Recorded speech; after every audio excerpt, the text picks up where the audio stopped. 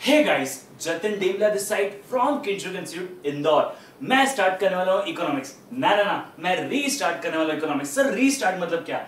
आज से 2 साल पहले जब सीपीटी हुआ करती थी तब मैं इकोनॉमिक्स को लेके बहुत अच्छा खासा एंगेज था। क्यों है तो देखो, शुरू से अपनी जान है और उससे अपनी शादी भी हो गई तो दैट्स ओके। बट इकोनॉमिक्स मैं उस समय बहुत ही हाई लेवल पे किया करता था। सर हाई लेवल मतलब क्या बेटा? अगर आप आज से 2 साल पुरानी मेरी वीडियो देखोगे ना तो आपको समझ में आएगा दैट मैंने इकोनॉमिक्स और टेक्नोलॉजीज को इतना अच्छे से मिक्स करके उसका आउटपुट किया था कि पहली बात तो देखो कंसेप्चुअल क्लैरिटी हो जाती थी, उसके बाद मजा भी आता था पढ़ने में। मैं कुछ वीडियो जरूर टेलीग्राम पे शेयर करूंगा सो आप उसे देख पाओगे। बट सर फिर आपने 2 साल से इकोनॉमिक्स क्यों नहीं लिया? देखो 2 साल पहले कुछ कोलैबोरेशंस हुए थे जिसके चलते मुझे इकोनॉमिक्स को थोड़ा सा आराम देना पड़ा था। बट देखो कोई भी आराम ज्यादा लंबे समय का नहीं होता है, वापस से बाउंस बैक हर चीज करती है। हर खूबसूरत चीज को वापस से अपना इतिहास दोहराना पड़ता है। इसीलिए मैं रीलॉन्च कर रहा हूं अपना इकोनॉमिक्स जो पहले 2 साल से छोड़ा हुआ था। अब सर सबसे पहली बात, जब मैं कोई सब्जेक्ट लॉन्च करता हूं तब मैं ऐसा नहीं किया उठे और फिर से रीलॉन्च कर दिया। देखो सीपीटी में मानता हूं आज से 2 साल पहले इकोनॉमिक्स में बहुत अच्छे से लिया करता था। वन ऑफ दी उस समय की इकोनॉमिक्स की ट्रेंडिंग वीडियोस, सबसे ज्यादा व्यूज वाली वीडियोस भी होती थी, सब ठीक है। पहले अगर इकोनॉमिक्स में कुछ किया था तो अब रीलॉन्च करते समय इकोनॉमिक्स में ज्यादा कुछ करना पड़ेगा मेरे दोस्त। तो यस, वेरी इंपॉर्टेंट थिंग, मैंने इकोनॉमिक्स के कुछ एकदम डिफरेंट लेवल के नोट्स बनाए जो भी आपको स्क्रीन पे दिख रहे होंगे। ये है हमारे मेन नोट्स जो आपको भी स्क्रीन पे दिख रहे हैं। कैसे लगे नोट्स मुझे बताना। अच्छा एक और चीज सर, जैसे आपको पता होगा इंडिया की पहली मैथ्स चार्ट बुक कलरफुल एकदम फॉर्मेशन के साथ मैं लेके आया, वैसे ही आप ये देखो आपके सामने सर, ये है इकोनॉमिक्स और ये है बीसीके की चार्ट बुक्स। मजा आया कि नहीं आया? अब मुझे एक बात बताओ सर, अच्छा ये आप इतने अच्छे से नोट्स बनाते हो, आप चार्ट बुक बनाते हो, व्हाई? बेटा एक मैं रीजन समझाता हूं आपको।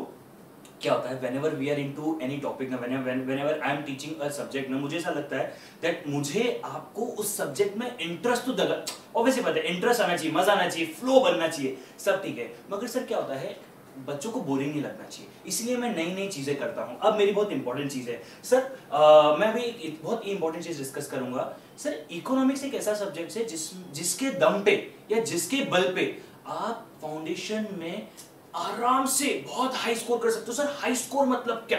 बेटा हाई स्कोर का मतलब होता है 340 प्लस 320 प्लस। सर ऐसा क्यों? रीजन होना चाहिए ना। देखो मैं जब कोई चीज बोलता हूं तो उसके पीछे रीजन होना चाहिए। सर क्यों है तो देखो बच्चों को मालूम है बहुत सारी ऑल इंडिया रैंक चाहिए, बहुत सारी ऑल इंडिया रैंक चाहिए, 99 94 95 सब बच्चों के मार्क्स है, सबको पता है, कोई डाउट नहीं है। सर इकोनॉमिक्स में मुझे एक चीज समझ में आती है जो अभी बहुत ज्यादा पेंडिंग है। सर वो चीज क्या है? देखो इकोनॉमिक्स एक ऐसा सब्जेक्ट है जो आपने शायद 11 12 में पढ़ा होगा। अब जो साइंस वाले भाई हैं, सॉरी फॉर दैट, बट हाँ बहुत सारे बच्चों ने इकोनॉमिक्स जो है 11 12 में पढ़ा हुआ है। Now what is important thing is, sir economics में आप बहुत अच्छा खासा स्कोर कर सकते हो फिर भी नहीं कर पाते हो। सबसे बड़ा रीजन सुनना, सर इकोनॉमिक्स में कंसेप्चुअल क्लियरिटी तो हो जाती है, वापस से बोलता हूँ, इकोनॉमिक्स में कंसेप्चुअल क्लियरिटी तो हो जाती है, मगर सर दिक्कत आती है, नहीं सर कंसेप्ट क्लियरिटी नहीं होती है। अरे मेरे दद्दा, डिमांड एंड सप्लाई, समझना मेरी बात को।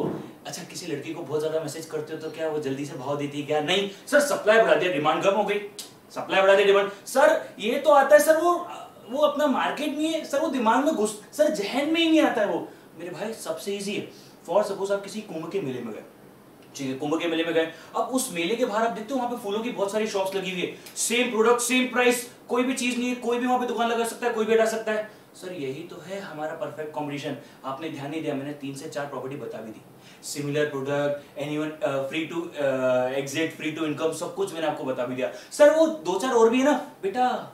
आपने देखा है बड़ी बड़ी कारों की, क्या आप कल उठ के अपनी कार की फैक्ट्री खोल सकते क्या? नहीं, फ्यू सेलर्स, बोले तो ओलिगोपोली।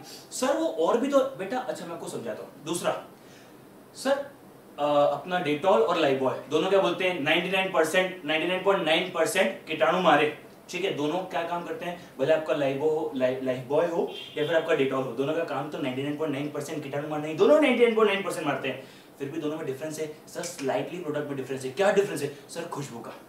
अब ध्यान से सुनना, ध्यान से सुनना, यही तो है हमारा मोनोपोलिस्टिक कंपटीशन। सर मगर उसमें प्राइस, अच्छा मुझे अब लॉजिकली सोचो, लॉजिकली सोचो सर, आज उठ के आपका जो डेटॉल है, मान लो दोनों 10-10 रुपए के, आज उठ के डेटॉल 10 रुपए से 15 रुपए पहुंच जाएगा, क्या आप डेटॉल यूज करोगे? उसके बाद नहीं सर लाइफबॉय यूज करेंगे ना, तो क्या बहुत ज्यादा प्राइस का कंट्रोल आपके हाथ में है क्या?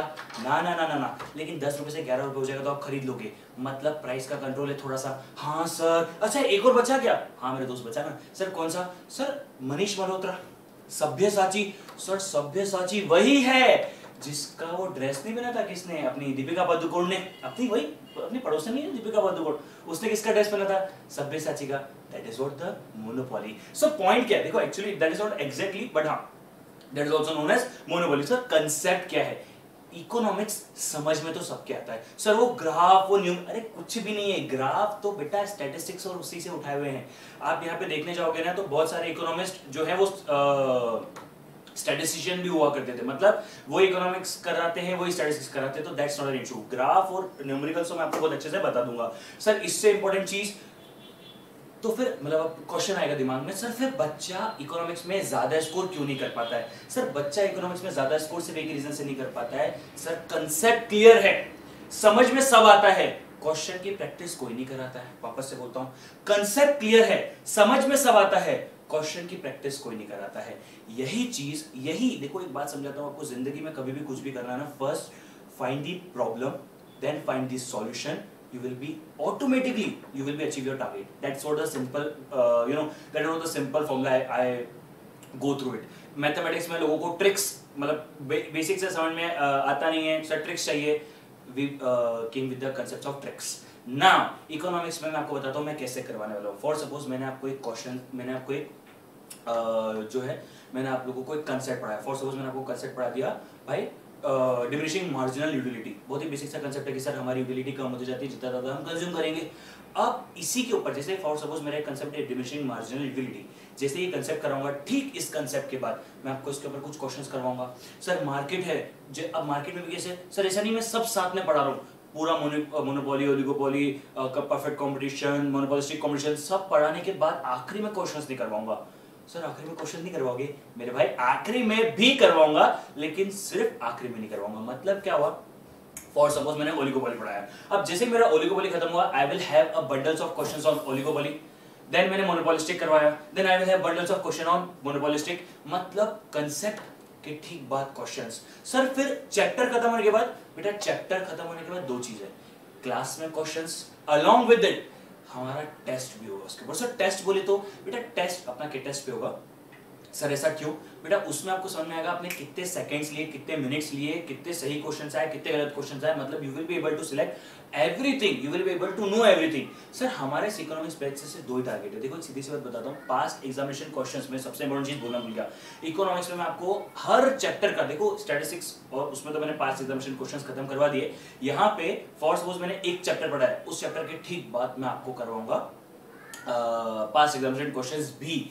इससे क्या होगा, आप 110%, सर 100% नहीं मेरे भाई, 110% कंफर्म हो जाओगे आपके इकोनॉमिक्स को लेके, you will be so sure about it.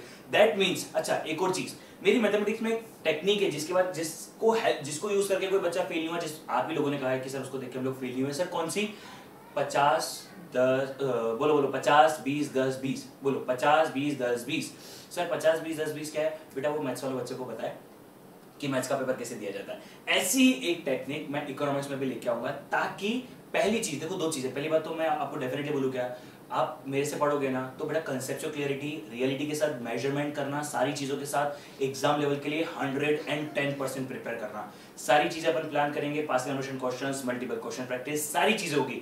So I think आप लोगों को थोड़ा सा इंट्रोडक्शन समझ में आया होगा, how I am gonna take it and what I am gonna take it, notes I hope आप लोगों को पसंद आए होंगे। इतनी सी छोटी सी चीज कहूंगा, प्लीज मुझे कमेंट करके बताओ कि आप लोगों को नोट्स कैसे लगे, चार्ट बुक कैसी लगी, मैसेज कैसी लगी, सर ये पेड रहेगी क्या, बट ऑब्वियसली बात है हमारा जो इकोनॉमिक्स के मेन नोट्स हैं वो किसी के लिए भी पेड नहीं रहेंगे, that will be completely free of cost on के टेस्ट ऐप।